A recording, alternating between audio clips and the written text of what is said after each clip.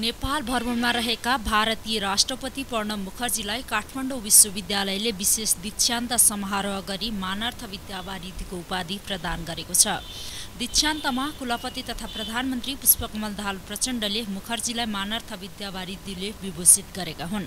मुखर्जीले भारतमा अर्थमन्त्रीको रूपमा 7 पटक बजेट प्रस्तुत गरेको, सार्वजनिक सेवा, क्षेत्रीय सहयोग र अन्तर्राष्ट्रिय सम्बन्ध विस्तारमा सहयोग पुर्याएको भन्दै केयुले सम्मानार्थ विद्यावारिधि प्रदान गरेको हो।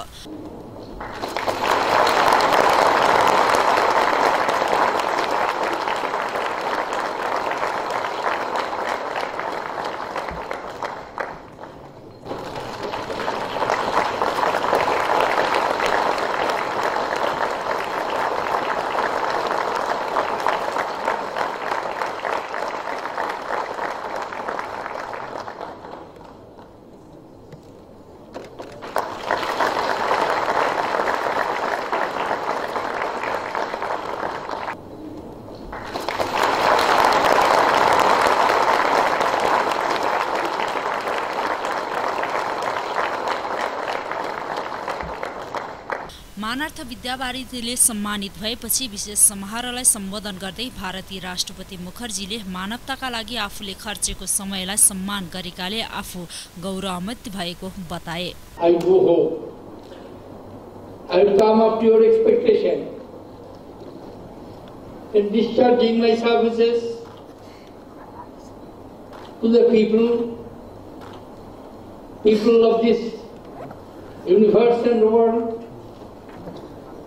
Because services cannot be confined to any territorial, geographical limitation.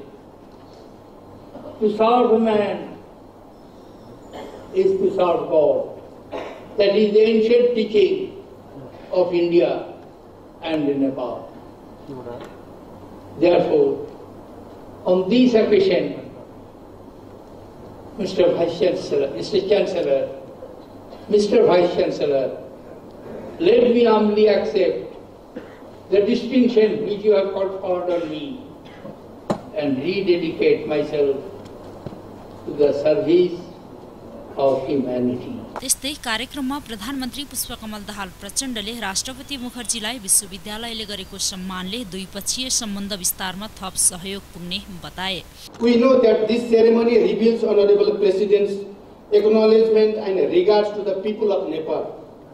This occasion would be a milestone for understanding of our cultural, religious and societal values. That is the reason we respect each other, we honor each other. We know that we will lose our cultural identity when we lose the values that we practice together in Nepal and India. I believe that today's ceremony would be able to accelerate our bilateral relationship in the new zenith. विश्वविद्यालयले राष्ट्रपति मुखर्जीलाई प्रदान गरेको सम्मानार्थ विद्यावारिधि यो तेस्रो हो। यसअघि भारतीय विद्वान करण सिंहलाई पहिलो पटक र नेपालका संस्कृतिविद सत्यमोहन जोशीलाई दोस्रो पटक विशेष दीक्षान्त समारोह आयोजन गरेर मानार्थ विद्यावारिधिको उपाधि प्रदान गरेको थियो। रातो पार्टी